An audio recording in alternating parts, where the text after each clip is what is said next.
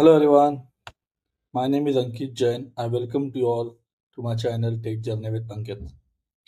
In this video, we will be discussing the questions or interview preparation questions related to the agent force. Before we get started, in case you folks like to have one-to-one connect with me, you guys can log into the TopMate by clicking on the link available on the video description, and you will be navigated to this page where you'll see that there are two options. One is to have the one-to-one connect, where we can connect and discuss any queries that you have related to the Salesforce, related to the career or any kind of a support that you are looking for. Another option that we do have here is the digital product, where I have published few of the digital products like the data cloud, LWC notes, Salesforce admin guide, as well as the interview prep guide. Whatever the questions that I will be covering today will be available in this interview prep guide. This interview prep guide have more than 350 plus questions on the different modules of the Salesforce, including the admin, LWC, integration, flows, and the scenario based questions as well. There are few scenario based questions for which I have developed the code. So those detailed code and the detailed explanation for all the questions will be available in this guide. Do let me know if you find this guide particularly helpful in your interview preparation journey. So again, I'm iterating whatever the questions that I will be covering today will be available in this interview prep guide along with more than 350 plus questions. You can also check out my latest Udemy course, which is based on the more real-time implementation of a car rental project, where I am discussing how you can go and build a project from the scratch, considering your admin as well as the development skill. In this project, I will be covering most of the aspects of the admin and near about most of the aspects of the development as well, including all the complex framework that we typically use in the enterprise project. To explore these projects as well, and please let me know your thought. Now coming back to the video, so let's go over the questions for the agent force. So very typical question because agent force is quite new and the evaluator might want to check your understanding about what is agent force. Have you heard about this agent force or not? So what is the one-liner definition that you can suggest in case if the question has been asked to you what is agent force? So in a layman language, it's a Salesforce agentic AI platform. There are few keywords that I want you to be focused whenever you are answering this question. First of all, it's an AI platform, right? And this AI platform is available on the Salesforce. So it's a Salesforce agentic AI platform using which you can go and build the AI agent. Okay, so using this platform, you can go and build the AI agent that can ask your questions, that can answer your question across the CRM as well as the connected systems as well. The advantage with the agent force over the another tools which are available in the market, it is grounded with your CRM data. So it will give you the answers based on whatever the data which is available in your CRM. Next question, which is a very generic question. What is generative AI? Right? So generative AI is something which is a type of an artificial intelligence that uses the models which is trained on the large data set. Okay. So there are two types of AI. One is the predictive AI and second is the generative AI. Here, the specifically the question has been asked on what is generative AI. So do remember that generative AI as something which uses the models which are trained on the large data set to create the new content. So this is a very important point about the generative AI. Generative AI always create the new content. The new content can be of any type. It can be text, images, videos, audios, music, software code. It can be different types of content. And the way it does here is by whenever you pass any prompt in the natural language, you will get the new content with the help of the generative AI. As I said, there is another type of an AI, which is the predictive AI. So the question can also be asked on the predictive AI because this is something which is in the ecosystem from a very long time, and Salesforce also use this predictive AI very heavily for their forecasting purpose. Now, predictive AI is the branch of an AI. Again, what is the predictive AI does? It helps you to identify the patterns and the forecast future events or the behavior. So, what we do in the case of predictive AI here is we use the machine learning, statistical techniques, historical data to identify the patterns as well as the forecast future event. It is quite different as compared to the generative AI. predictive AI is something which will analyze the past and the current data to make the data driven predictions. In case of generative AI, it was always generating the new content based on the large data model or the large data set it was trained on. But in the case of predictive AI, it will make the predictions based on whatever the past and the current data that it does have. Now, the next question that can be asked here is, how does the Einstein trust layer helps ensure the data privacy? Or the question can be asked something like this: do you know anything about the Einstein trust layer?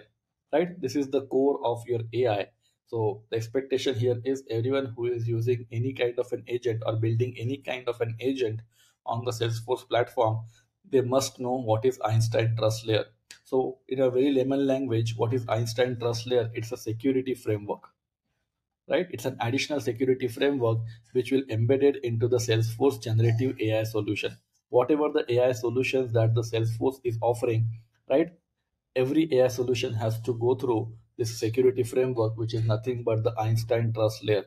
Einstein trust layer, it's act as an intermediary whenever you are initiating any prompt from the CRM. Here you can see you are initiating any prompt from the CRM, and before you go and get any response from the model and coming the response back to the CRM. So Einstein trust layer is something which sits in between your CRM applications as well as the model to act as a security framework. Let's try to go big deep into it and try to understand how the Einstein trust layer works. Let's take a scenario that from your CRM application you have initiated the prompt. Now this prompt that you have initiated, it goes under the secure data retrieval. That means it will check whatever the access or whatever the data that you are asking, whether you do have the appropriate access or not. For example, you have initiated the prompt to give you the order details of OR001. Now it will check whether do you have the appropriate access for the order entity and the record that you are looking for. Now the next thing it will do here is it will go and do the dynamic grounding here. As I said, in the case, the way Salesforce AI is different than the other AIs is here we can have the grounding done based on the CRM data. So here it will go and do the dynamic grounding, and after that it will go and mask the sensitive data, and at the last stage it will add the defense for your prompt, and then it will go to the model. It will go to the models. There are three types of models which can be available. First one here is the hosted model in the Salesforce trust boundary. Second one here is if you want to bring your own model, that also you can do.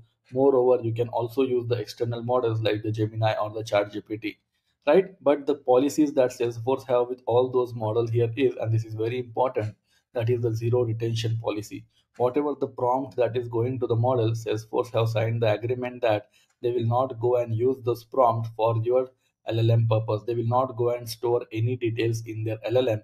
And then once you got the response from the LLM, then the Einstein trust layer will do the toxicity detection in your response. Whatever the data that has been masked, it will go and demask that data, right? In case the feedback framework has been enabled, it will capture the feedback as well as the audit trail, and then finally the data has been produced or the response will come to your CRM application. As I said, this is very important. You should thoroughly know how the Einstein trust layer works. In my response or in my answer to this question, I also tried to put few of the scenarios as well. For example, with the help of prompt builder tool, you have created this kind of a prompt template where you are grounding the data with the CRM.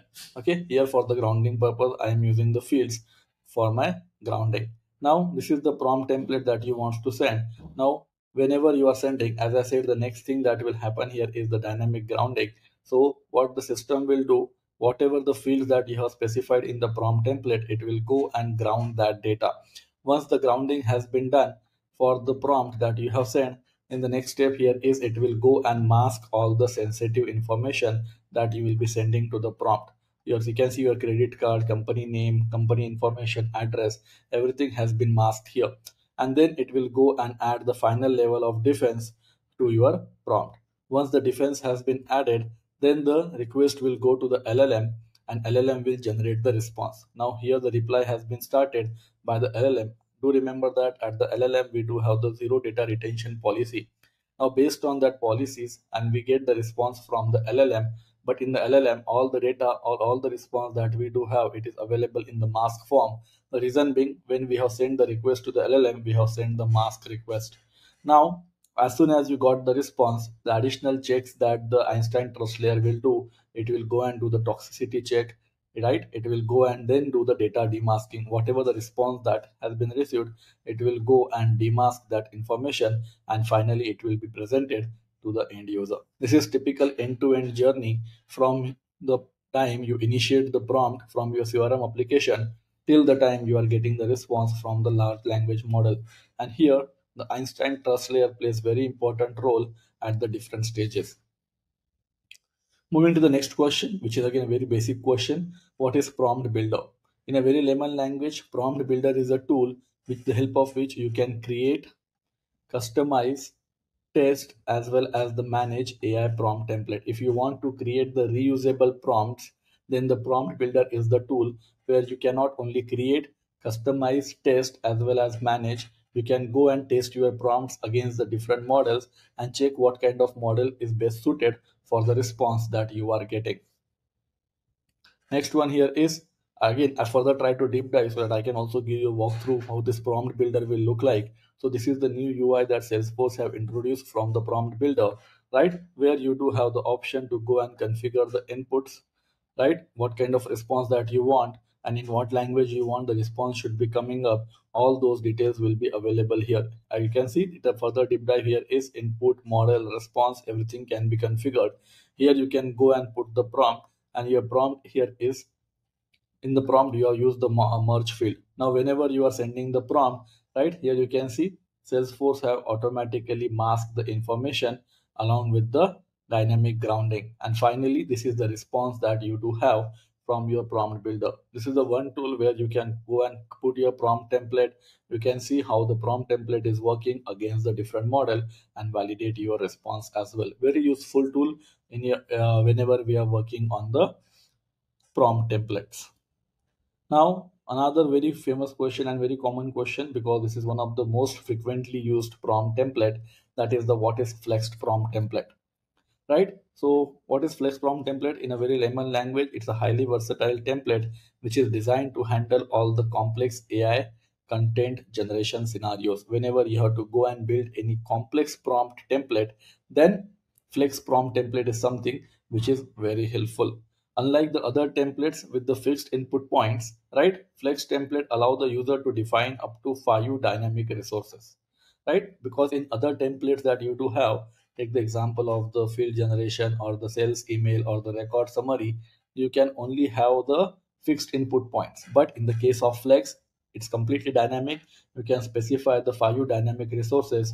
The dynamic resources can be the free text, or that dynamic resources can be the object as well. Here I tried to put one use case because there is a possibility that the interviewer might ask you any use case where you have used the flex prompt template. You can always pitch this use case that our support team needs to update the summary of most recently closed deal on each customer record.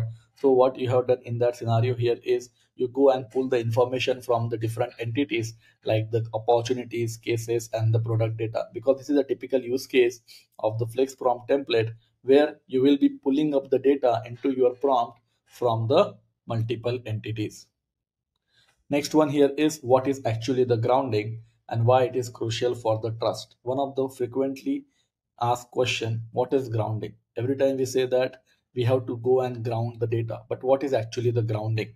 So grounding is something which will connect a generative AI model with the concrete data, right? Grounding is the technique using which you are connecting your AI models with the concrete data from your Salesforce environment. That is nothing but a grounding.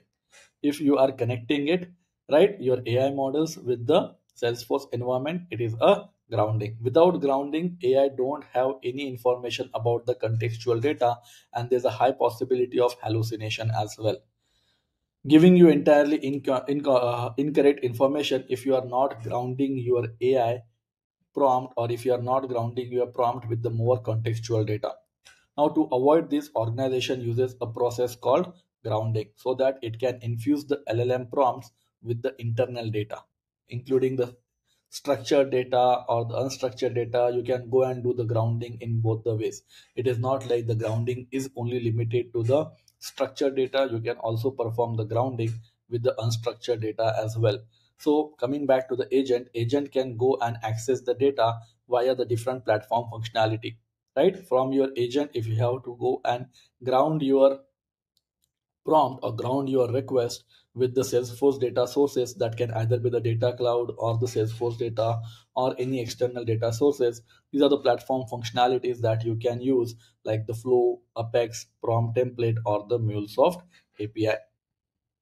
Now the next question, what is Atlas Reasoning Engine? Because the interviewer wants to know whether do you have the understanding of the frequently used terms with respect to the Agentforce.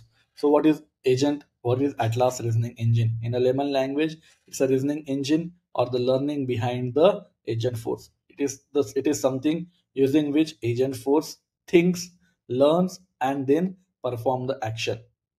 Many people do call this is the brain of the Agentforce as well, right? The good part about the Atlas reasoning engine here is it do respect the sharing model as you are defining in the application layer.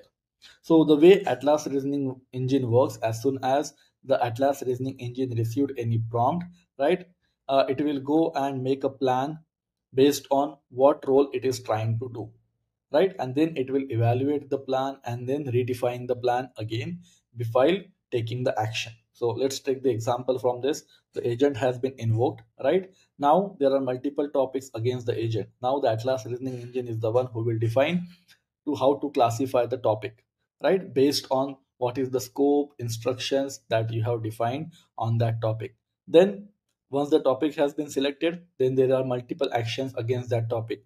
Now which actions to execute, again it will be defined based on the instruction. So Atlas reasoning engine is the one which go over the instructions, try to understand the instruction, and try to relate with the prompt that user have invoked, and based on that it will select what action needs to be executed, right? Now in case Atlas reasoning engine is not clear what action needs to be executed, Atlas reasoning engine go back to the user, ask the more clever questions, and based on that it will take the decision what action needs to be executed. Everything has been driven in the Agentforce based on the Atlas reasoning engine. That's why it is referred as the mind of Agentforce. Now, it's your turn. What I want you to let me know in the comment section, what are the different types of prompt template? If you don't know the answer, I will suggest do a quick Google, figure it out, and then let me know in the comment section what are the different types of prompt templates which are available. Let me know. I will definitely revert you back based on your answer. For this video, I do have only this question, but I will keep coming up with the more questions based on the Agentforce so that you can also prepare on the Agentforce questionnaire if you are going for the interview. As I said, all the questions that I have discussed will be available with this interview prep guide along with more than 350 plus theory based as well as the scenario based question. For this video, thank you. Have a good time.